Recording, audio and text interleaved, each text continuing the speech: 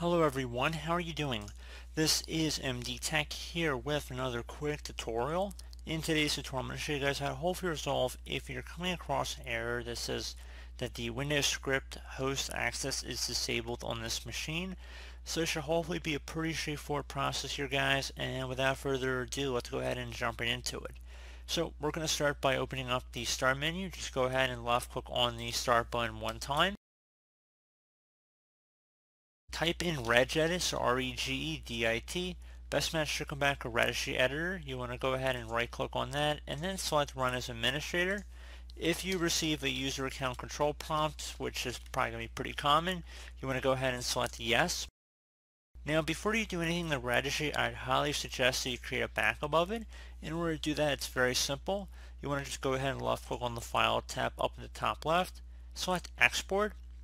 File name, usually I suggest naming it the date in which you're making the backup.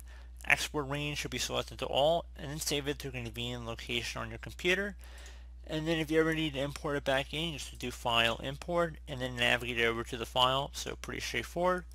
So once you're done with that, the step is going to diverge a little bit depending on if you're running a Windows 7, Windows 8, Windows 10, or even a Windows XP computer.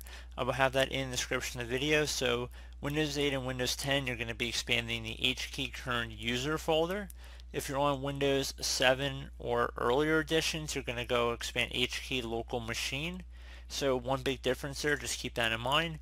Everything else will be the same though after that point. So once you've expanded either HKey current user, if you're on Windows 8 or Windows 10, or you've expanded HKey local machine if you're on Windows XP, Windows Vista, Windows 7, you want to go expand the software folder. So either double click on it or left click arrow next to that, just like we did for the first folder. So once you've expanded software, you want to scroll down to Microsoft, expand Microsoft, and now you want to go down to Windows Script Host.